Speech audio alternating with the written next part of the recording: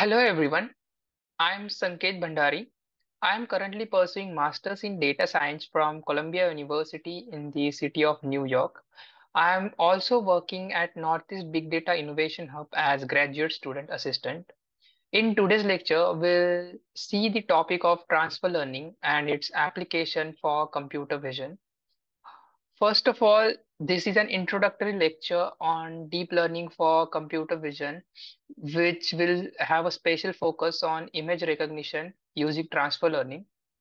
It is very helpful if you have basic knowledge of convolutional neural networks. The slides covered in the lectures gives an overall theoretical understanding of transfer learning and its practical application. The contents of the lectures will be divided into four parts. First of all, we will see the overview of transfer learning for computer vision. Then we'll see what ImageNet challenge is. Then how to use pre-trained models for solving real-world problems, and some hands-on transfer learning with Keras and TensorFlow. Before diving into transfer learning, let's have a quick recall from convolutional neural networks. CNNs are basically very good pattern recognizers. They learn rich features of an image, and various techniques like max pooling, activation functions enable CNNs to learn unique features which are unique to particular images. And then the pre-trained models, which are also CNNs trained from scratch on millions of images to learn various patterns, and these models can recognize a class from a set of classes, like maybe thousands of classes. And from that, after working on an incoming image, they can predict which class this image will belong to. This image visualizes a pre-trained neural network model or a convolutional neural network model. So basically, this section, like there is an input image of a cup, and then we can see in each layer which features did it learn. Maybe it converted it into a particular color scale, and then what did the model learn. So we can say that CNNs are not a black box model. So we can see how it learned in each and every layer. These are some limitations when you train CNNs from scratch. First of all, it requires millions of images to predict with a good accuracy, which is acceptable in real world.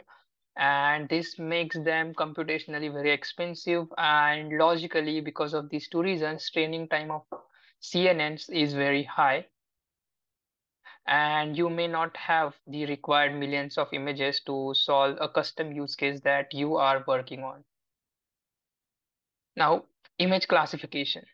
Given an image, the network can predict what class the image belongs to.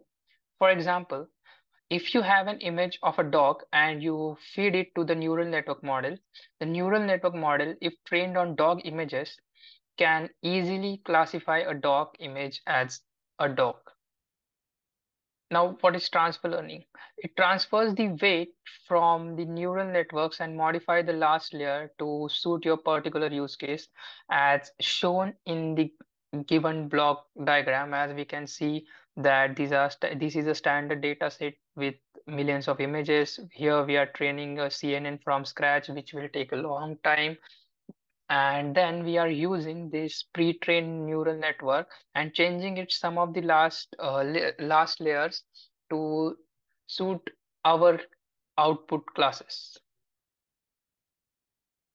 This slide gives the theoretical definition of transfer learning, which states that transfer learning is a technique to reuse a pre-trained CNN to train on a custom data. That is, it is transferring the knowledge gained in pre-trained CNN to our particular use case. Here we can see a generic pipeline followed to perform transfer learning. We first take a pre-trained model and cut off the last layer of the network. Then we attach a new head with number of classes of our choice, that is the particular use case that we are working on. Then we will train the model, but freeze all the layers except the last layer. Like we'll be freezing all the pre-trained layers, and then we will unfreeze the last layer. Or if the accuracy is not too good, then we can fine tune the pre-trained model by unfreezing the last few layers and training only the last few layers themselves. So why does transfer learning work? And this is pretty important to understand. So here we can see the basic theory behind why transfer learning works. First of all, the pre-trained model has already learned the most important features. Reusing the same neurons and just changing the last layer helps in getting very high accuracy. This is because if you have noticed in the previous slides, the model pretty much learns the same initial features such as edges, etc., and learns the important features, or we can say the features that has high weightage at the end of the model. So what we are particularly doing it, we are just changing that end part so that all the features learned in the pre-trained model will be there to help our current use case. And as we are modifying the last few layers, it will increase the accuracy of the model. And here we can see why transfer learning is popular or maybe more practical because it needs less data. Then training time is very fast as we are all using a pre-trained model. Then it's computationally very inexpensive and it solves real world problems pretty well. Now coming to the ImageNet dataset part of our lecture. ImageNet dataset is used as a standard since it has images with thousands of classes with varied shapes and has many million images. The dataset is a benchmark that helps in gauging an architecture of a neural network model. So there is this competition called as ImageNet Large Scale Visual Recognition Challenge, ILSVRC, and there are many papers published in well-known conferences related to this particular challenge. And this competition has helped in the innovation of computer vision, and it also helps the computer vision community and the world. It's, as stated here, it's more like Olympics for computer vision. Pre-trained networks. Since these pre-trained neural network models are open source, they can be used to fine-tune neural network models. Also, the pre-trained models help in not training neural network models from scratch, and thus it saves huge infrastructure cost and time. Here we can see the summary on different model architectures throughout the years, like from ILS VRC 10, 11, 12. So we can see that the number of layers are increasing. Initially it was shallow, then there were 8 layers, then 19 layers, 22, and in ResNet, the recent one, there are 152 layers. From here we can see like deeper networks. Then you should notice the drop in reduction in error rate because of adopting CNNs over the last 10 years. Now we'll see hands-on transfer learning for image classification. Here we will perform transfer learning on a custom dataset where we'll be training a simple cat and dog classifiers. So given an image, the model has to predict whether an image has a dog or cat in it. The dataset contains 2000 images of cats and dogs, and we'll apply transfer learning to train the model. The pipeline will somewhat look like this, which is a generic pipeline. Like it will, we'll first load the pre-trained model, then we'll customize the last layer of the network to be equal to the number of classes, that is in our case it will be 2, dogs and cat. Then we'll train the model with specific hyperparameter. Then we'll calculate the performance of the model. And if the performance is not that good, then we'll fine tune the model further. Fine tuning means like adjusting the hyperparameters to see whether performance increases or not. The red box denotes how different pre-trained neural network models can be imported into the pipeline. So here we are loading a pre-trained model trained on ImageNet weights. and most models can be imported with Keras applications and used to preload the ImageNet model. So here we are using MobileNet V2 model, as you can see. So this is the line, that is TF, that is tensorflow.keras.applications.mobilenet v2.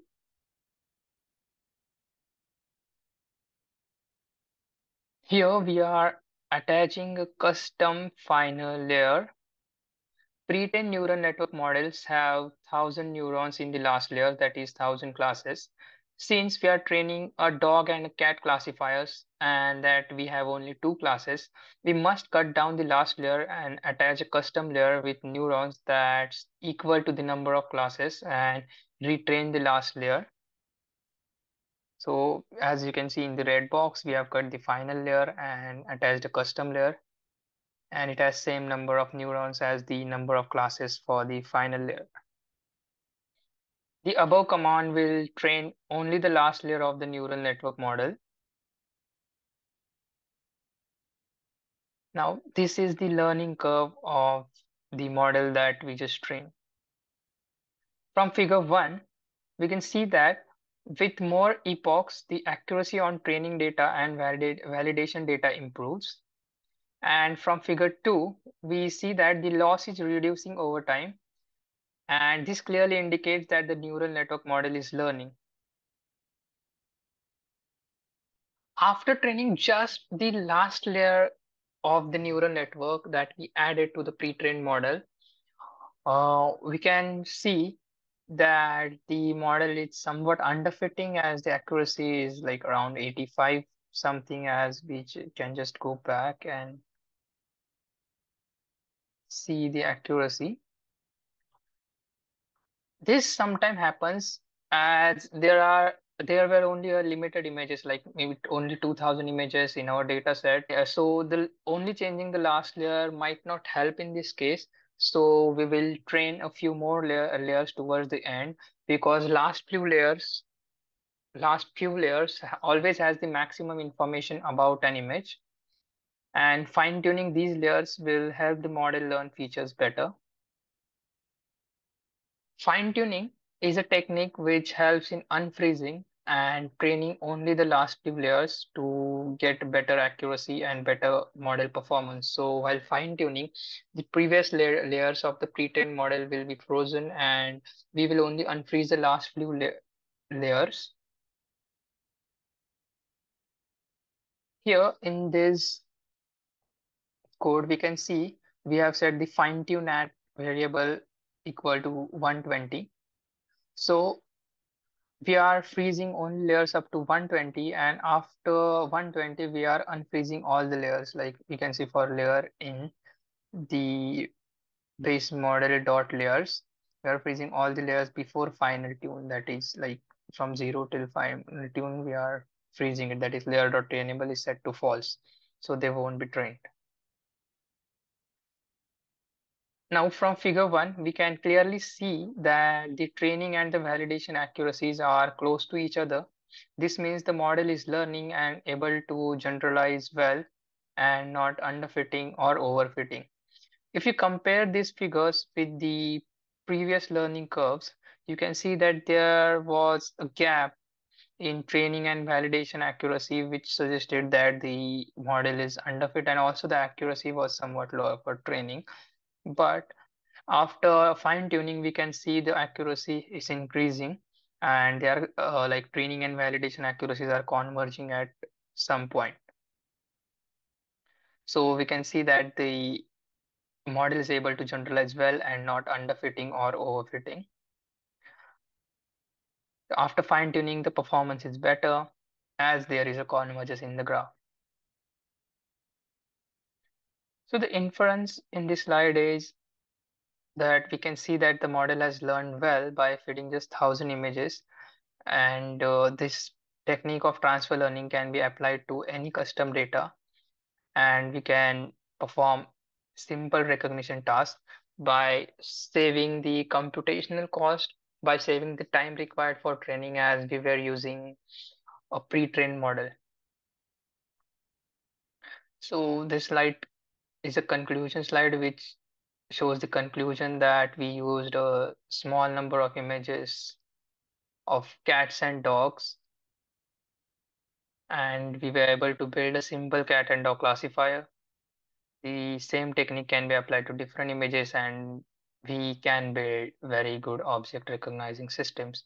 As the basic pre-trained model that we are using is developed in prestigious competition, that is first, and these models are really built on like, or trained on millions of images, so they're bound to perform better than what we will be doing. So we are like taking all the good things from there or the features that they have learned and just changing the last few layers in which the model basically learns a lot, and just giving that customizing that last layer according to our use case.